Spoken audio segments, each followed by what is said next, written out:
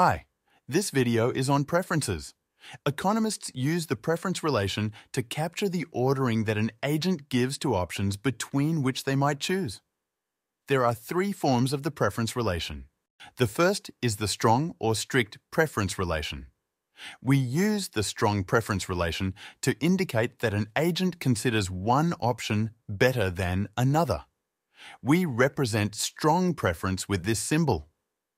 The second is the weak preference relation. We use the weak preference relation to indicate that an agent considers one option at least as good as another.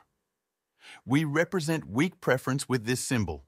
The third is indifference. Indifference occurs when an agent considers that each option is as good as the other, or that the agent is indifferent between the options. We represent indifference with this symbol. Suppose I strongly prefer bananas to apples. I would write, bananas are better than apples. Similarly, if I'm indifferent between bananas and oranges, I would write as follows.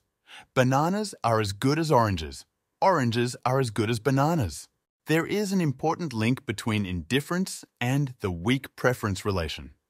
I am indifferent between x and y if and only if I weakly prefer x to y and I weakly prefer y to x.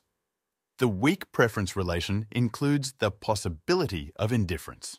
In that case of the example of my indifference between oranges and bananas, I could also say that I weakly prefer bananas to oranges and that I weakly prefer oranges to bananas.